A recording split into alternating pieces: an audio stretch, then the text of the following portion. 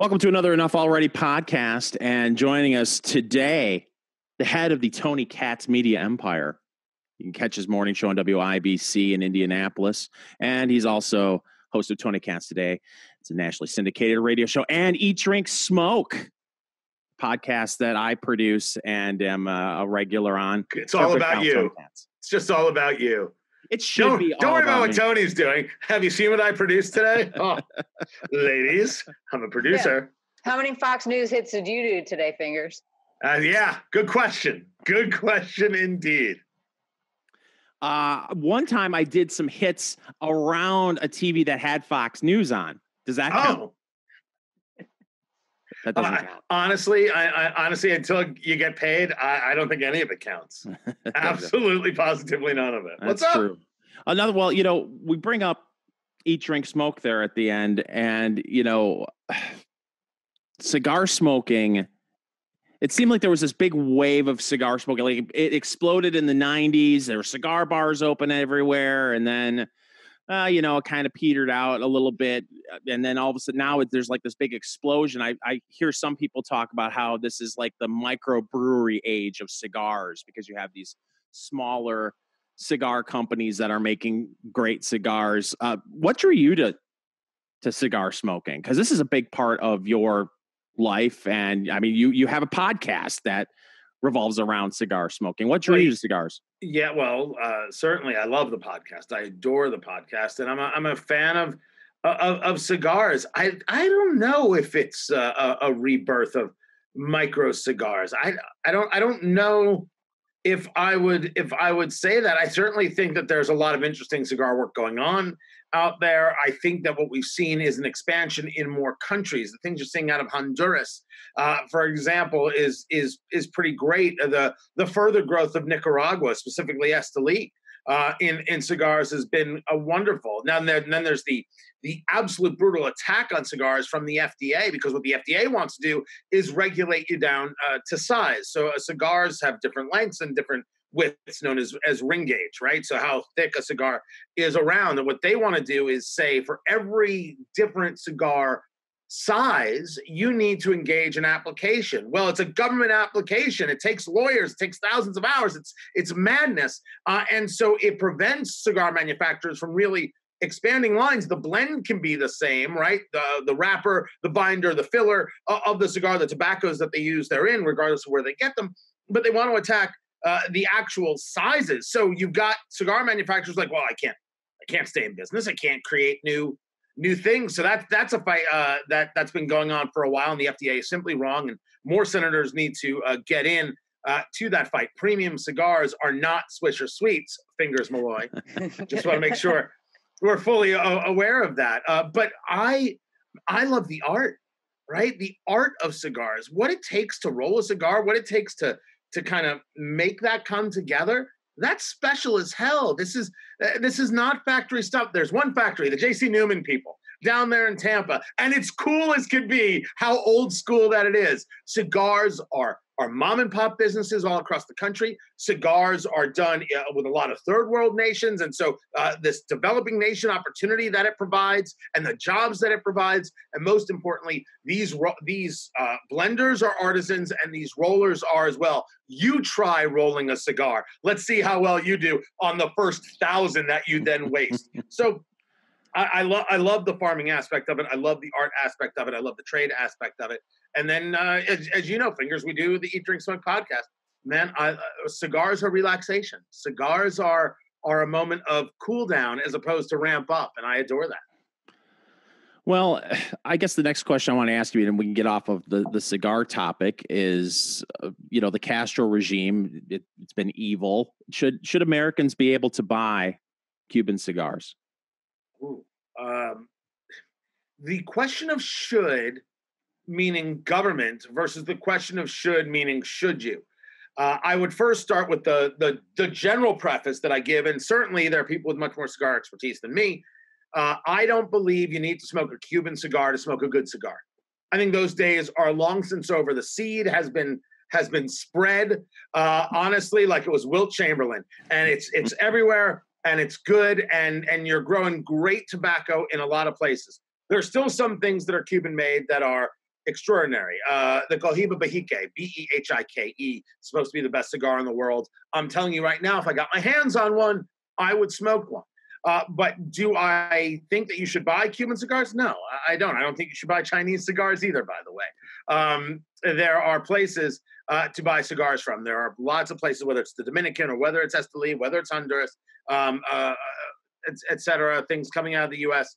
That are valuable and good and worthwhile and worthy of your attention. So if the government wants to try and ease up on the boycott, the sanctions of Cuba, I think that they're wrong. Cuba should know by now that what they have doesn't work, and they should change that. That said, I'm not going to lecture anybody who smokes a Cuban cigar. Well, let's turn our focus a little bit to current events here. You're in part of a project called Hoosiers Helping Heroes. It's a great project where you're getting food to healthcare workers at hospitals. What are you hearing from them? Are they still feeling like hospitals? You're in Central Indiana. Are they overwhelmed? Are ICU units packed? What are people telling you? Most of the hospital workers are just thankful that everything with you is cleared up and the rash is gone. Well, thank God for penicillin. That's what I wake up every day saying. They'll tell you two things, that things were really bad. And as of this last drop we did this past week, we got businesses together and they're donating food and everything. We're doing these weekly drops. It's been incredible. It's been great. Things have slowed up a little bit. You talk to people. There's a doctor in Indianapolis named Louis Perfetta, an ER doctor who is one of LinkedIn's 12 doctors to listen to, right? And he's right in our backyard. And he will tell you that a lot of trepidation going into this, but as we are now seeing where a lot of America has picked up the slack, a lot of what has been learned so they can handle future things. For so many doctors, they've never seen a pandemic before. They've seen trauma before. There was a trauma hospital in downtown Indianapolis called Eskenazi. And one of the things they said to me was, we're used to trauma. We have seen trauma before in huge ways. There was at the Indiana State Fair, there was a concert. One of the stages collapsed a few years ago. And that was that they used as their example. A lot of people were injured. People died. It was horrific. It was this huge slam at once and everything was hectic, but they knew there was an endpoint. With coronavirus, they don't know necessarily when that endpoint is because people are still coming in, people are still getting sick. But what you see is that they've learned better how to deal with sick patients, right? We talk about ventilators and how everybody needed a ventilator. And there was Governor Andrew Cuomo screaming about the need for ventilators. Now they're giving away ventilators because ventilators weren't the answer. 88% of the patients in New York they put on ventilators died, 50% nationwide. No, they learned that anticoagulants might be beneficial. The jury is still out on hydroxychloroquine. There's a lot of faith in what remdesivir from Gilead Sciences might be able to put together. The Israelis think that they've got a vaccine in the works. Pfizer says come the fall, they'll have a vaccine for emergency cases in the works. So there's been a lot of private science that has gone aggressive and quick and really incredible. I don't think government response was perfect by any stretch of the imagination. CDC failed. You have been following it as well as I have. FDA absolutely failed in putting all of their eggs into that CDC basket. I see Tracy shaking her head. Yes, they put all their eggs into one basket in terms of testing, and that's where the whole month of February and into March kind of went. Now, testing isn't even a panacea, but if you want to engage testing early, trusting the CDC and the FDA to do it didn't work. And that needs to be addressed. I think rational people, regardless of politics, can address that. But the nurses, the hospital staffs, the doctors are saying that they've learned a lot. They're much more prepared now. Things have slowed down a touch. But what they saw people dying. They saw people go from, hey, I'm not feeling great, to dead in a matter of hours. And they couldn't help. And that's the part that I think is going to stick with a lot of them and gets to a lot of them. They saw it happen with such rapidness that they were stunned and shocked and surprised by it. And then they saw it happen over and over and over again. I think there's a lot of questions about the numbers on coronavirus because we're not engaging the proper comorbidity numbers, right? There's a number of the people who got coronavirus and died.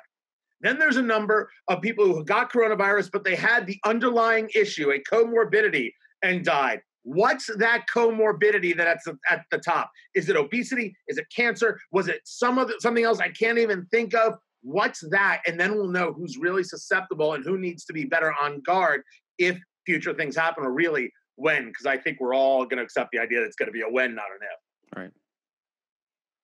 Well, I can answer some of that question, Tony, about the comorbidities. At least in my state of Pennsylvania, our House is dominated by Republicans, and we have a Democrat, governor, and his whole health department has been total lockdown. We're now extended to June the 4th, which is just outrageous as far as I'm concerned. But 2 days ago, the Speaker of the House put out a letter saying, hey, we were briefed by the health secretary, and this is what she told us.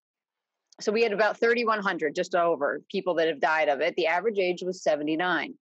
Then, on top of that, of those, 11.9% had 4 comorbidities.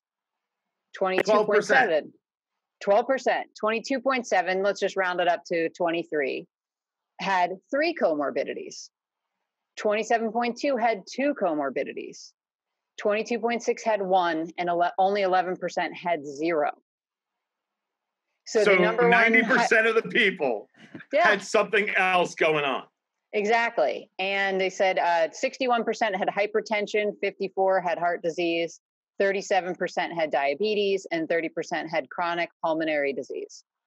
Well, that's interesting, right? Yeah, I can send this to you. Right. No, I'd love it. It's just, I don't pretend to be a doctor, but what that connectivity is, that's the thing that's going to matter more than anything. We've gotten ourselves very wrapped up in the idea that look at the number of cases we have, look at the number of deaths we have, and not asking ourselves where they come from. If you test more people, you'll have more cases. We have 1.2 million cases as of this right now, and that only proves one thing: China lies. It's the only thing our 1.2 million cases even begin to prove. But those comorbidity numbers that you're going through, I mean, that's the story. That's the story that I think rational people, right, need to be addressing, because it tells us so much about what it is we've experienced.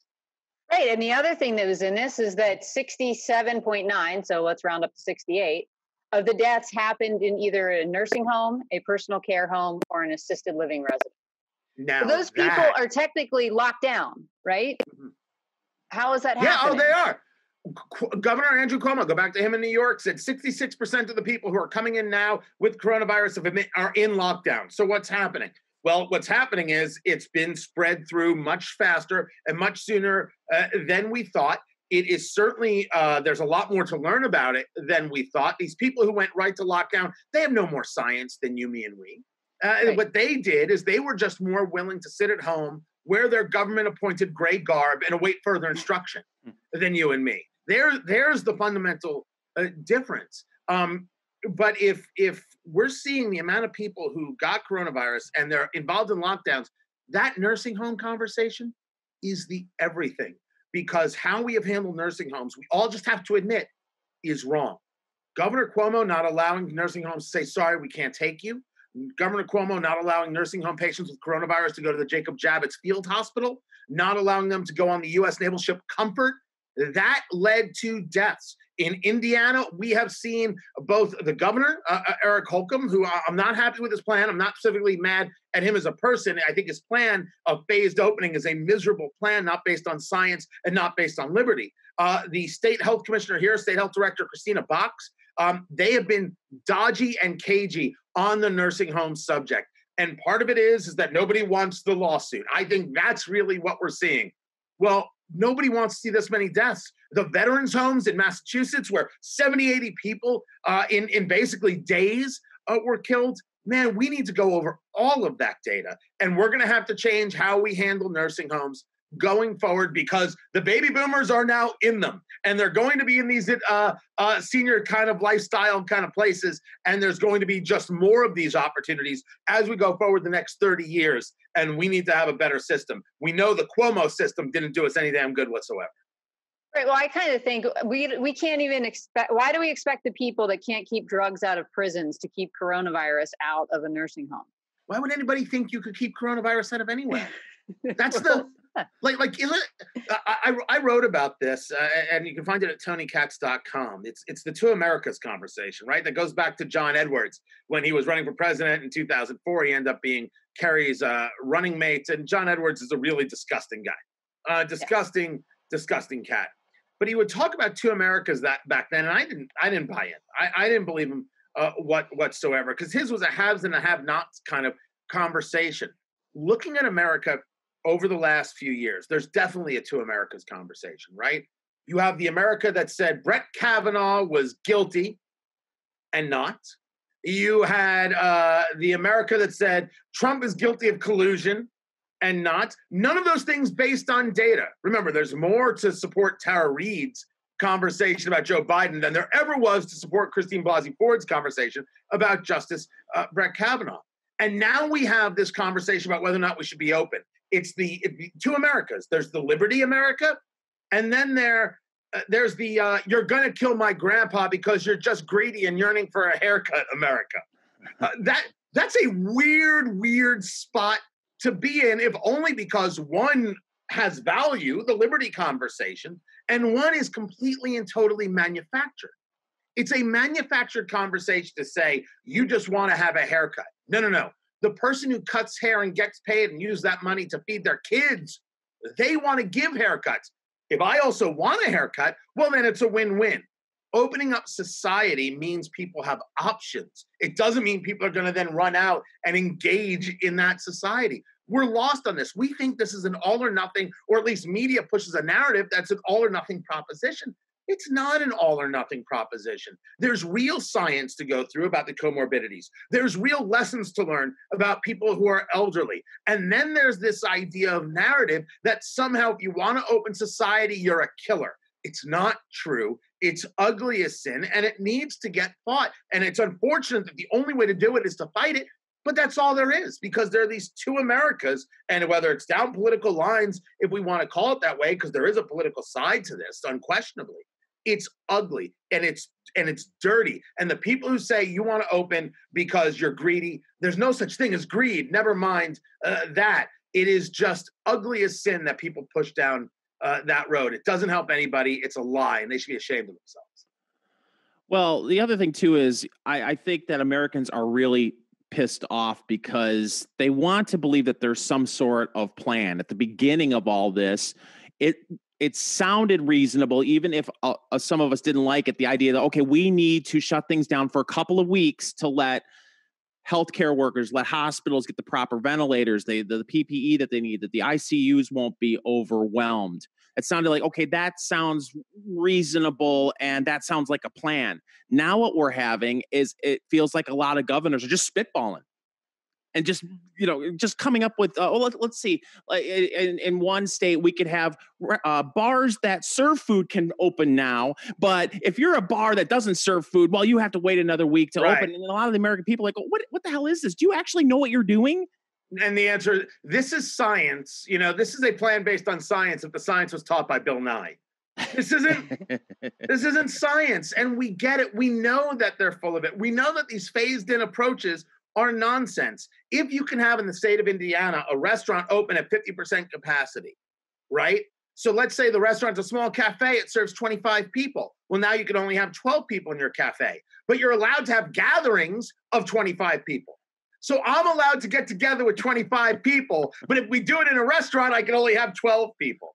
And then if you take a restaurant and say it's 50%, amusement parks can open at 50%.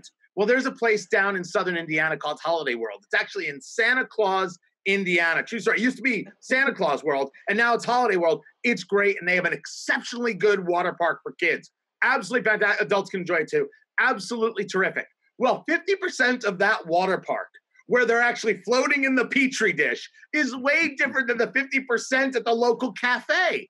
So how in the world is any of it science? No, they don't know what they're doing. Now, to your point about, okay, we could see closing it down to try and figure out what was going on. I'm still bothered by it, but I think you're right that most Americans accepted it. Like, they were willing to say, okay, we don't know what this is. Let's take a breath. Okay, let's pull kids out of school. I still don't think that it was the right move, because we haven't proved that lockdown saved lives. We can engage conversations that social distancing can save lives. We can make an argument about masks. There's science involved there. Although you talk about nurses, one of the things they tell me, people wear masks inappropriately. They're always fidgeting with them, so their hands are on their face. They don't put it over their nose. It's ridiculous what they're seeing. But we haven't proven that the lockdown has saved a life, as we have seen.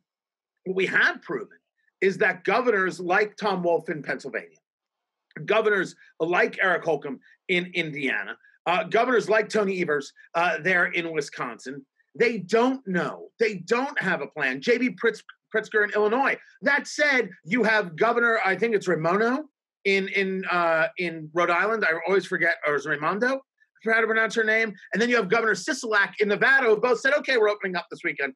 We're getting started. So you have people trying it at least, and they're Democrats and they're Republicans. Governor Polis in Colorado is opening. Funny, the Democrats don't get abuse, but the Republicans are considered the worst in the world, like Ron DeSantis in Florida.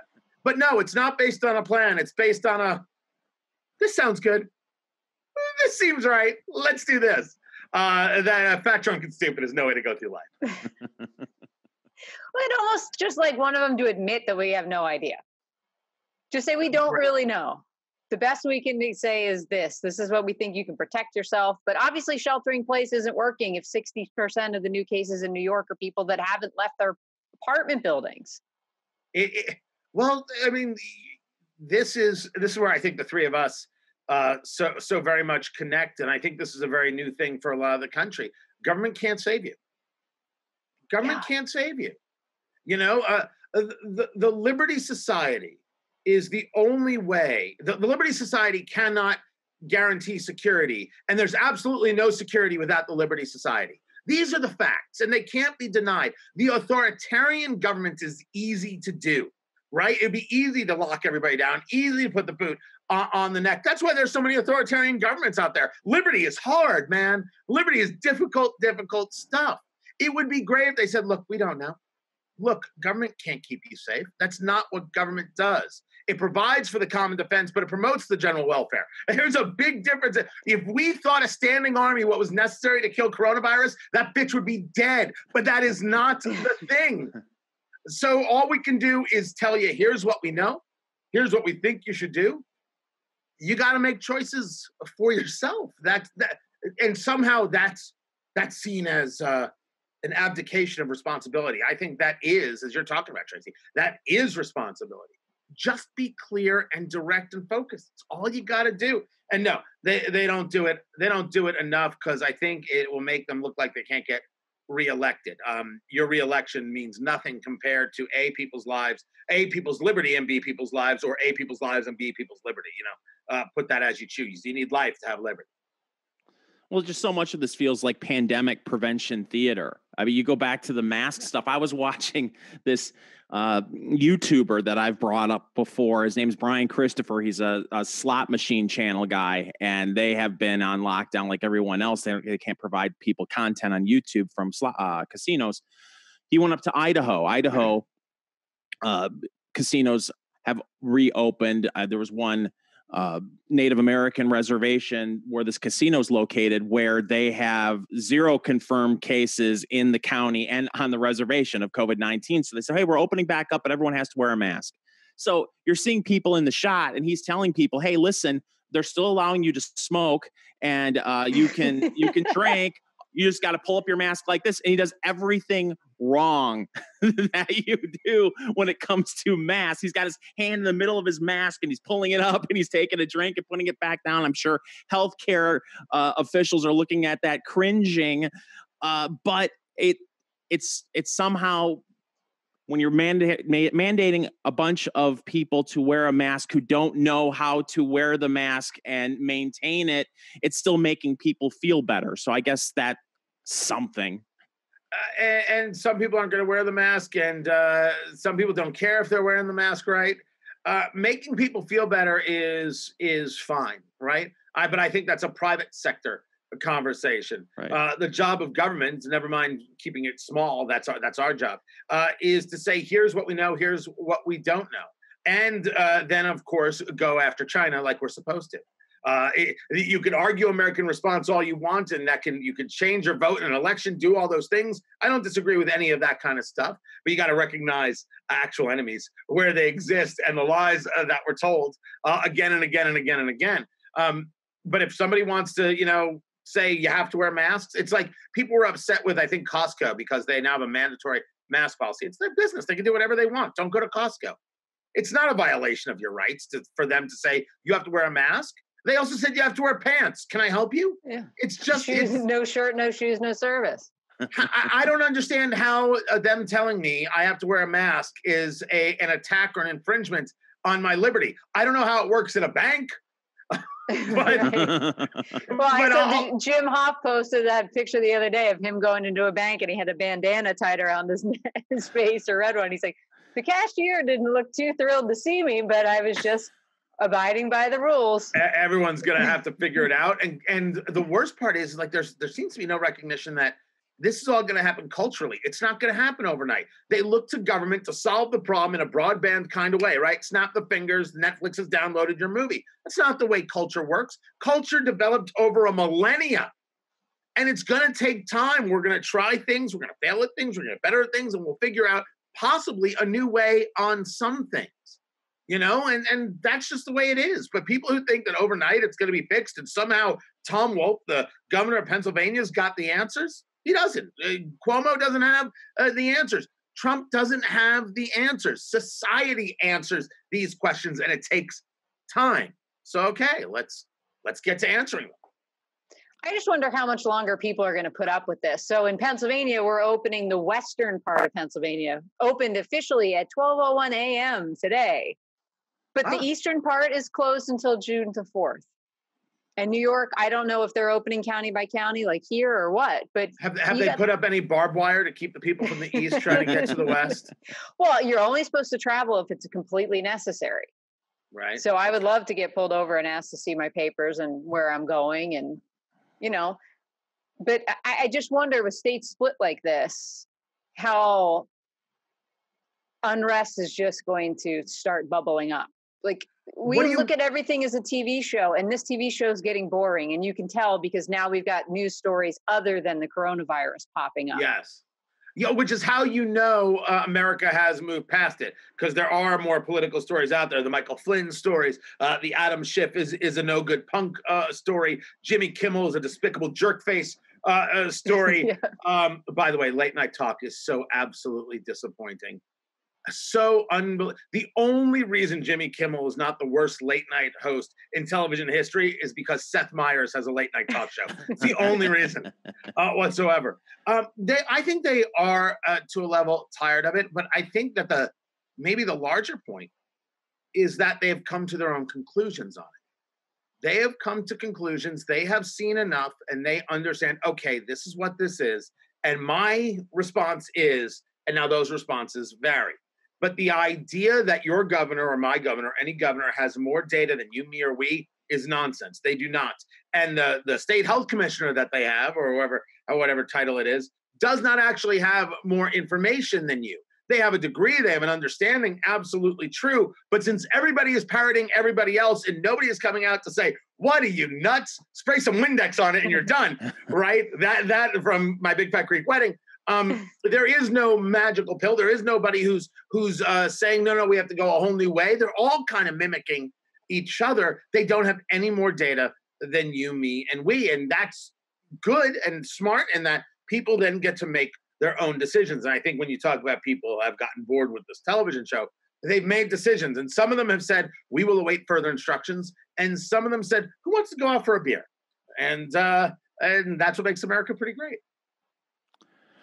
Are you surprised at the amount of Republican governors who seem to have gone lockstep with Democrats with their stay-at-home orders, especially in states like, Arizona, which hasn't really been affected impacted compared to other states?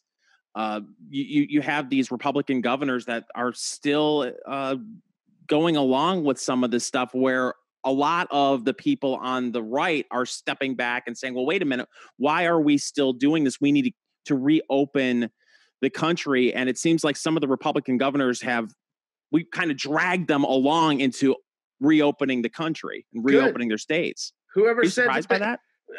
No.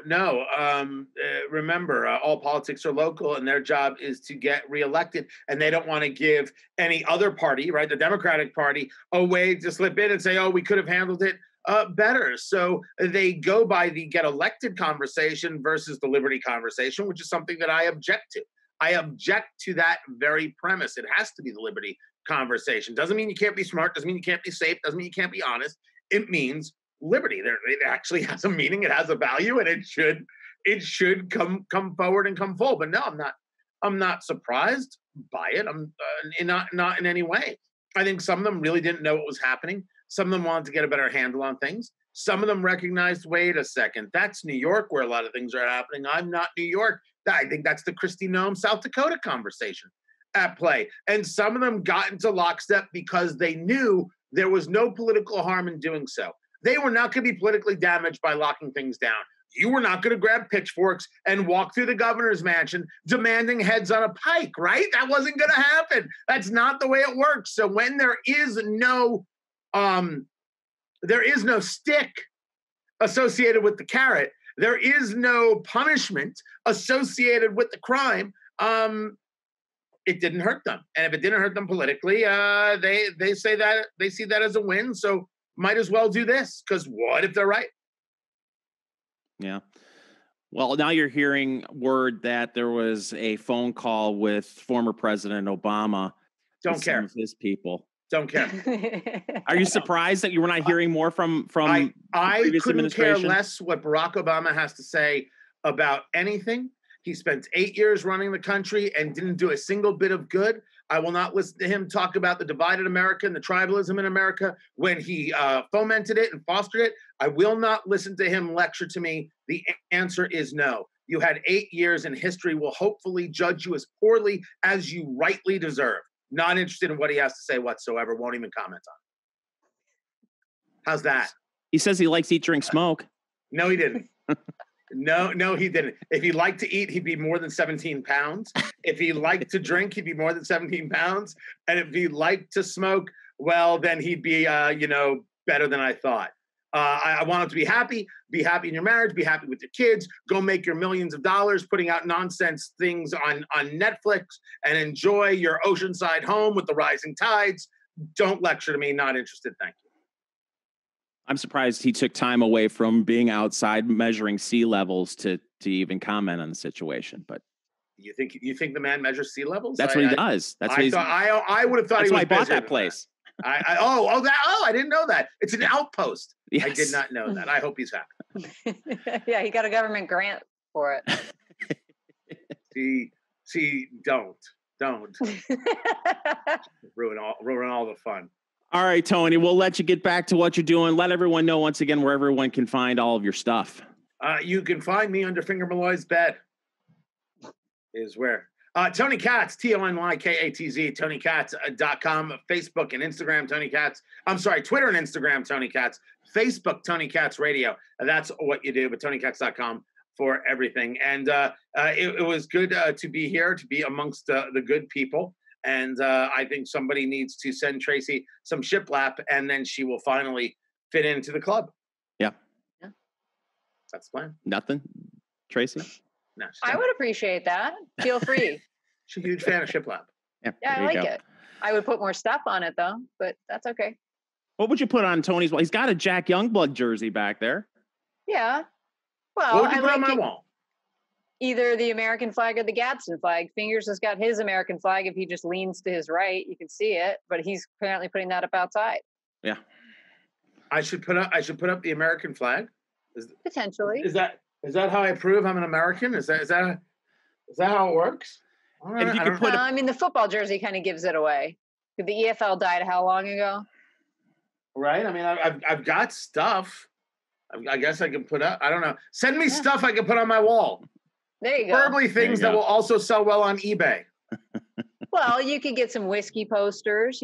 Some nice vintage-looking whiskey labels, maybe. Or you see, no. Here's the problem. So this is the studio to which I do stuff for Fox and other TV. Oh. I think I would put up a full bar. I would absolutely put up a full bar, but then it'd be like, hey, I don't think we can have that on Fox and Friends, right? I worry about what that would look like for them, not for me. For me, I'd do it. I just worry for them. So I should put something else back there. Maybe I'll take advertising. It'll be like a whole NASCAR kind of thing. Yeah, there you go. Call 1-900 for dirty political talk. Something. There you go. Anything. I could do that. All right. Thank you, Tony. Thank you, Tony. Later, guys. See ya.